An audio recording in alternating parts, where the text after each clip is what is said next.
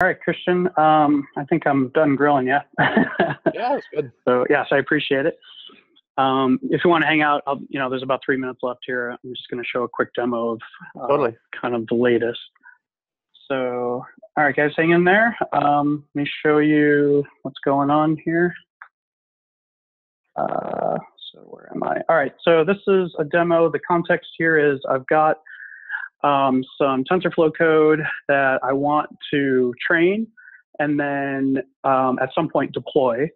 And so I'm actually doing both of these steps inside. I'm going to package up one Docker image that contains the training code, and it's going to train itself and then serve itself on a port.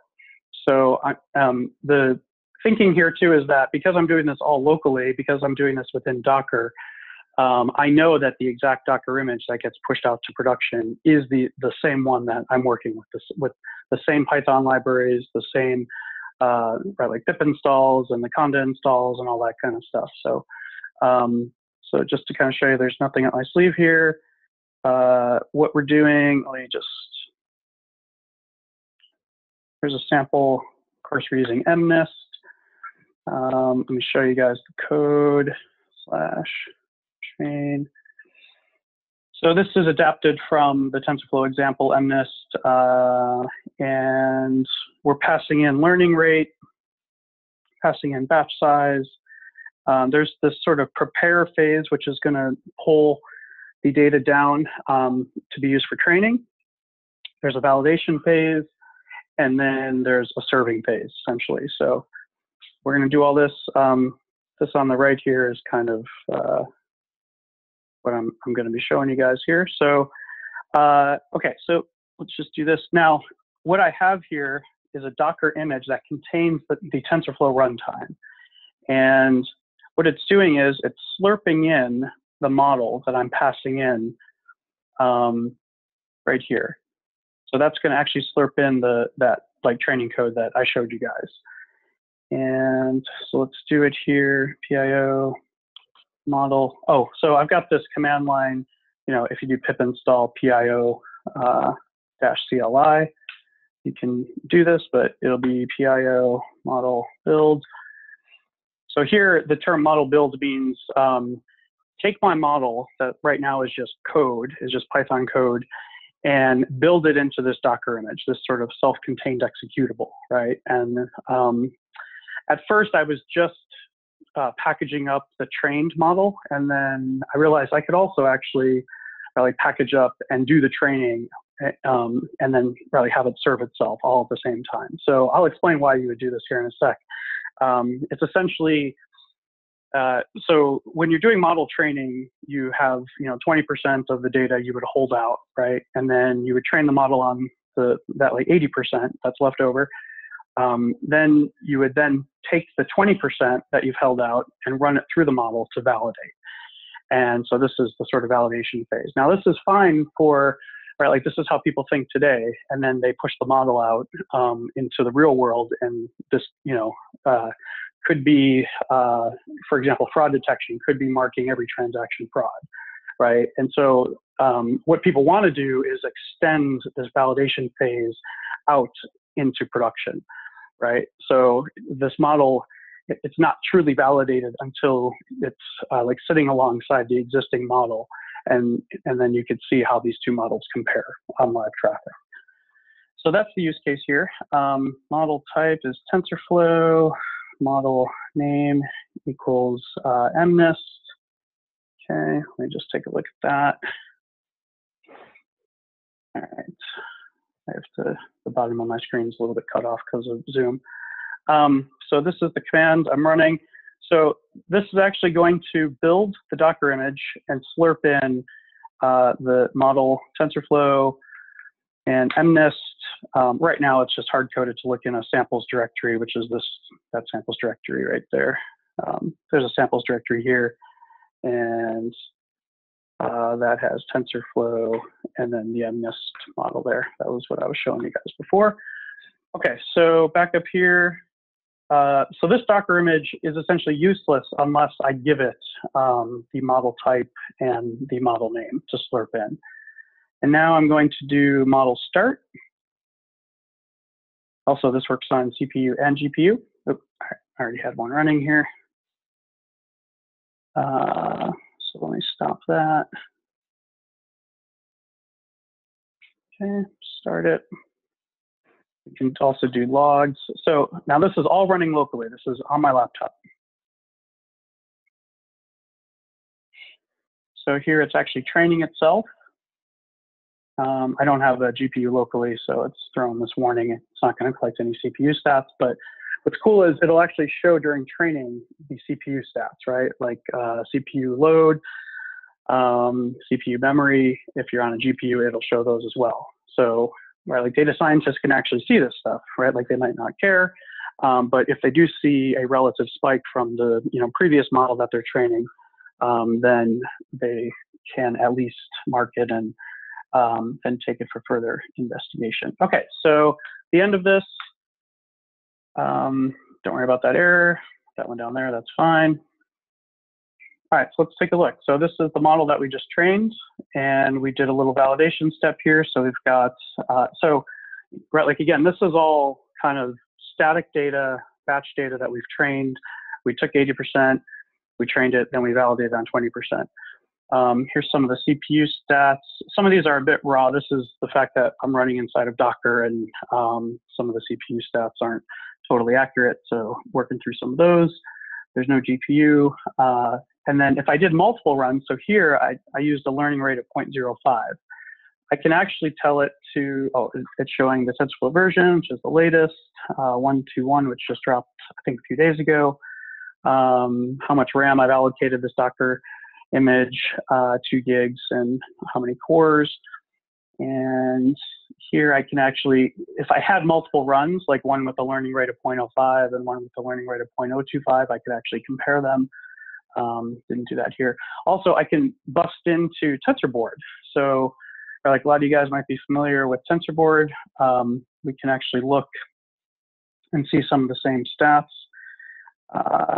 So bias loss, here's our loss. This hopefully is going towards 0. Yes, it is.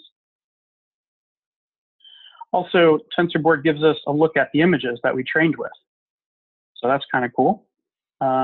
Anything /train was training, anything /validation was the 20% held out. We can look at the graph of our model here. Hopefully, what happened here. Number 1, boom. Hit the screen. Okay, slight bug there. Let's look at our distributions here. So that's our validation. Here's our training. And we can look at the fun histograms. Everyone loves a good histogram.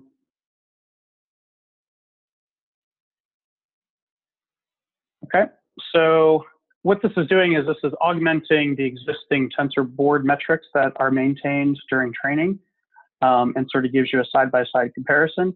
Now, the next step is going to be incorporating the actual runtime metrics. So let me show you a quick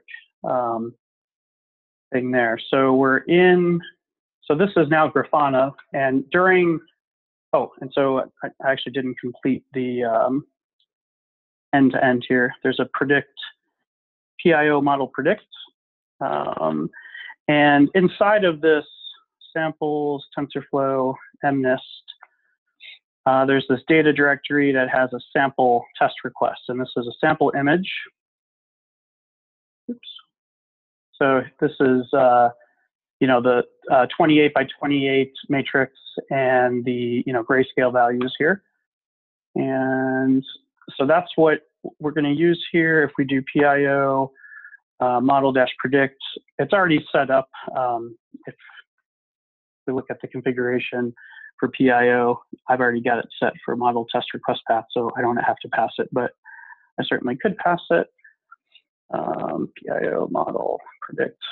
I'll do it just to tie this together. Oops. So this is passing in what would normally come from like a web request or through a Kafka stream or through Spark streaming, something like that, right? So this is using localhost. The first invocation is pretty slow, just because it kind of has to wake up TensorFlow serving and that kind of thing. So here we're actually making predictions. I've got this mode turned on where we can actually do like a little mini load test right from the command line. So this is hitting local, right? So what this is doing is giving me the ability to, if I've trained a super deep model of 50 layers deep, which I have super great accuracy, right? But all of a sudden, my local latency goes up, from here it's 20 milliseconds or like 30 milliseconds up to 300 milliseconds. This is probably something I might not want to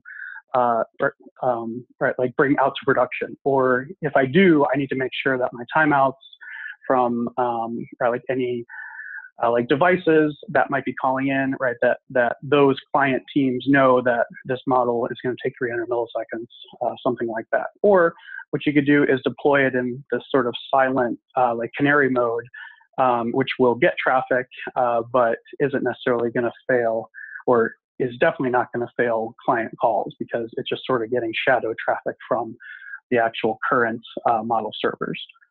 So real quick, and this is going to get integrated better into this dashboard here. So think of, this is kind of the like offline training metrics, right? Like validation accuracy, training accuracy. Think of there being more columns here for sort of the current latency, right? Like the request latency. Yes, how long did it take to actually process? And because of the way that we're actually breaking down, so let me show you guys. We have 3 different monitors. One is, so I had mentioned earlier on the call talking with Christian here that we're actually monitoring how long does it take to go from JSON into right, the TensorFlow tensor, right? So there's a conversion there. So that we want to actually track separate. And then there's the actual prediction time. And then there's the other way, going from the NumPy array back into JSON. So all of that gets wired up here. It's just nice Python with scope. These monitors take care of the rest. They know the name of the model. They know the phase. And all of this ends up going to Grafana. And like I said, this will get pulled into the same dashboard at some point. And boom, this is localhost and it's direct. So this is just Grafana sitting on top of Prometheus. Prometheus is the data metrics collector. And let's see, we're going to do a new dashboard, got a new graph here. We're going to call this request per second, or sorry, this is just total requests, total num. And then for here, we can do HTTP request total. And we're going to look at the last 5 minutes just to make it sure it's current. And you can see the 500 right there. So if I did this, so this is live. So, like, so just imagine having counters here. The other metrics we have, we add a query. We can look at the, so there's a counter for the exceptions. There's metrics around the like prediction itself, and the transform request, and the transform response. So like imagine seeing those 3 right like alongside, and you're probably just getting updated sort of real time as that canary is out there live taking traffic. This is very useful, and then you can actually compare if you have multiple experiments out there, multiple models that have been trained differently. Maybe have right like deeper like networks. Maybe you have scikit model out there, not TensorFlow. Maybe you have a Spark model out there, right? Like these would all show up here, and you can compare them side by side. So that's the demo there. I think we're about 10 minutes over, so I'm going to let you guys go. Yeah, Christian, are you still on the line? Yeah, I am. Thank you so much. Yeah, thanks, man. Thanks for taking time out of your vacay there. Yeah, my pleasure. Thank you so much for having me. It was a good chat. All right. Sweet, man. Yes, I'll talk and see you soon, buddy. Sounds good, man. See you. All right. Bye, everyone.